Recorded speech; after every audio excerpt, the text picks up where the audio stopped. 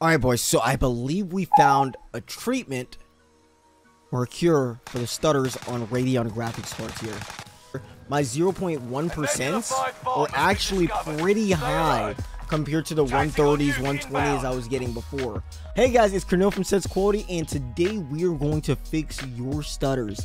Even if you're on NVIDIA, we have tips for that too. And if you want a quick FPS boost by an expert, just like we do for the CDL or for the professional Warzone players, you could go to SenseQuality.com and we got you covered there. If you need a PC that's tuned and everything looking buttery, 300 FPS, 400 FPS, out the door, TunedPC.com and we got you too. I'm gonna do this. If you stay until the end, I'm gonna give a bonus tip at the end just to increase the performance of your game in general. You guys remember the times where you could have just hopped on your PS3 on GTA 5 and it could have ran it perfectly smooth without it crashing or stuttering or doing anything like that? I miss those days. Now we have thousands of dollars worth of PCs that can't even run Warzone or Cyberpunk. So today we're going to be fixing stutter. We're going to completely fix it like for Warzone, especially with AMD cards. Now if you have an NVIDIA and you're still watching this video, stay tuned because we do have latency reducing tactics that we're going to introduce after. So if you want to skip to that, you can. So let's get into it. All right, boys. So for today, you're going to need two programs. So you're going to need MSI Afterburner, and you're also going to need Intelligent Standby List. So the thing is, you don't really need MSI Afterburner, but I would prefer that because it's more consistent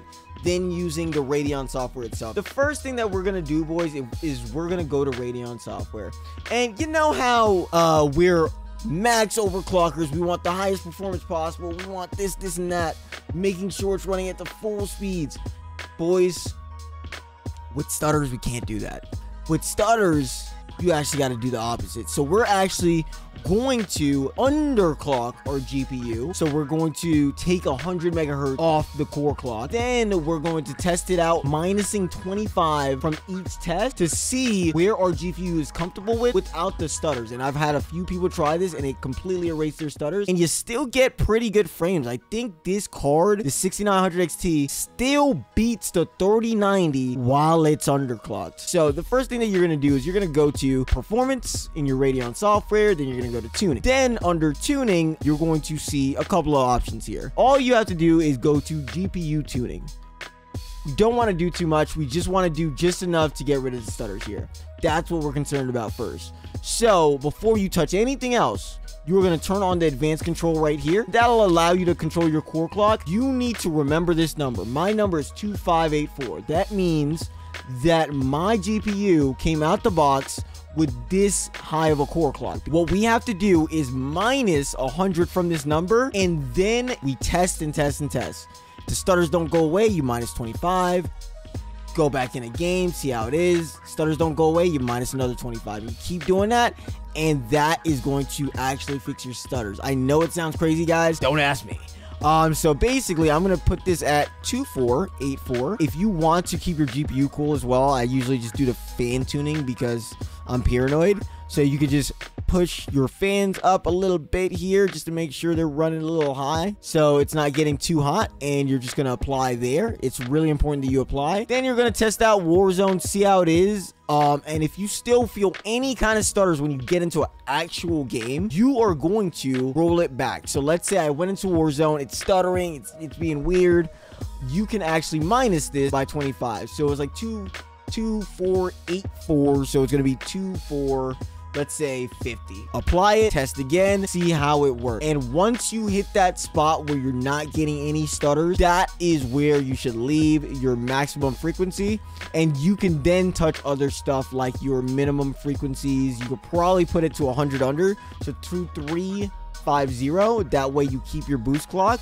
But if you get the stutters again, just turn that off. That's perfectly fine. We just want a smooth game right now. So now what I'm going to show you is in-game settings. So we are in Warzone right now. So what we're going to do is we're going to go to options, graphics, and you could change this to what you want. So if like you're 1440p and stuff like that, you change it to 1440p. I was testing to see if there's any difference between 1080p and 1440p with the stutters. It actually happens more on 1440p. So the more you put load on your graphics card is actually the more that this happens. Now, a weird setting that actually decreases the stutters that you can do is put your texture streaming quality to normal instead of low. For some reason, normal with the VRAM, I guess it allows more VRAM to be used, because low limits you to 4 gigabits. And then you want to disable on-demand texture streaming, and you can copy all the rest of my settings here.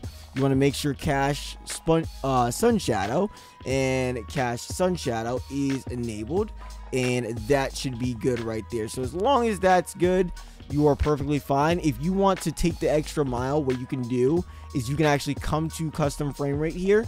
You can put gameplay custom frame rate to your monitor's refresh rate. So you can just put 240 and you can leave these at 60, and that's going to be perfectly fine. It's going to be a little bit smoother with that. So yeah, so that is another way to decrease like the stutters or increase your 0.1% FPS averages in general. Now, when I say 0.1% FPS averages, what I mean by that, guys, is basically you get average FPS in your game. So you'll see from like this benchmark here that I'm going to be testing average FPS 1%, 0.1%. And what that allows me to do here is it allows me to see how smooth the game is running. So if you see my benchmarks right here, it's a little hard to see. I'll probably zoom in here. If you see my benchmarks right here, the most important number probably here is probably the 0.1%. Of course, the averages are pretty good, but this is what the stutters are on like Warzone right now for the AMD cards. And this is actually happening to NVIDIA too. It's just not as noticeable, but NVIDIA's are also dipping pretty low with the new graphics driver updates. Basically, with AMD cards on normal, it actually increases your 0.1%. So you definitely want to have this on normal here. This is not opinion, guys. This is factual statements here that increases your smoothness of your game. So I would definitely put that on normal, and that should be perfectly fine. Now, another thing that you could do is intelligent standby list cleaners. So the ISCL. So you're going to come in here. You're going to download it. I'm going to have the link below. You're just going to start it up, and it's just going to run in the background here. Now, it has 2 files in there. So, yep. So, it's right here. So, you have to open the README. The README is extremely important.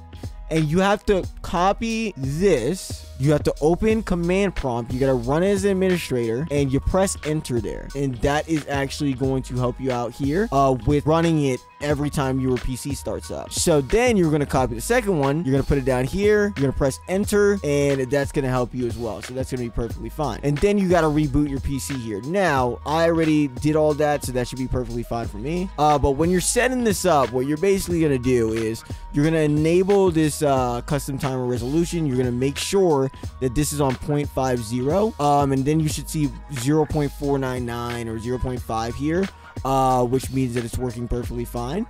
And then you'll see over here, it is basically just cleaning your memory in general. This isn't like too crazy on like high-end systems, but if you have like a really low-end system where like you don't have a lot of memory, or like you're running out of resources and stuff, this will make a great impact to your system here. And then you would go to this part. This part is the tricky part. Let's say you have a total memory of 32,000. You're basically gonna divide that number by 2. So if I have 32,000, I'm going to put 16,000 here. Basically, I will start ISCL minimize.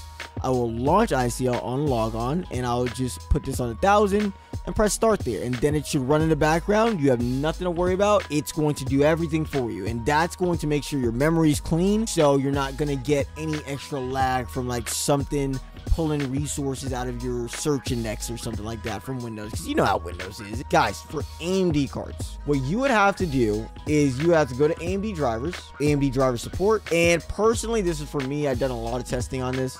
The driver that's getting like really low stutters is either the October driver for AMD, October 25th, this driver 21.10.2, or it's going to be the newest driver here, which is the 22.2.3. I would try the October driver first, guys, just because it's running really smooth for me. It like really improved my 0.1% in general.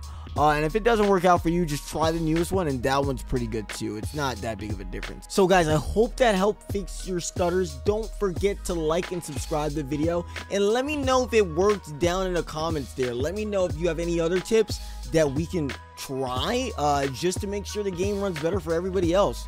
So that's going to be awesome. And here is your bonus video. So a lot of people ask me, what's the difference between full screen borderless and full screen?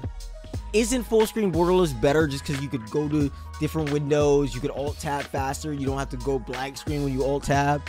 I'm going to teach you why exclusive full screen is always better here. So to break it down in simple steps, Windows has built-in VSync. Even if you shut VSync off in your settings, VSync will still be enabled through Desktop Windows Manager. And I'm going to prove that to you in a program right here. So VSync basically means it's adding a little bit more delay, but your game is going to look perfectly smooth. And I'm going to show you what lines here. So let's open this up. So as you can see on the Elgato, you see straight lines. This is full screen borderless, and you're not seeing any kind of screen tearing at all because it is syncing it. It's adding a little extra latency, and it's just gonna look smooth. Now let me switch it to full screen, and you're about to see what I mean here when it goes to full screen. It is not activating VSync, and as you can see on the Elgato on your side, it is not smooth at all because it has no VSync here. So it's screen tearing and it's doing all that stuff, which is actually a good thing if you're well, screen tearing is never a good thing, but it's actually a good thing that you're getting lower latency here, and that's what you want.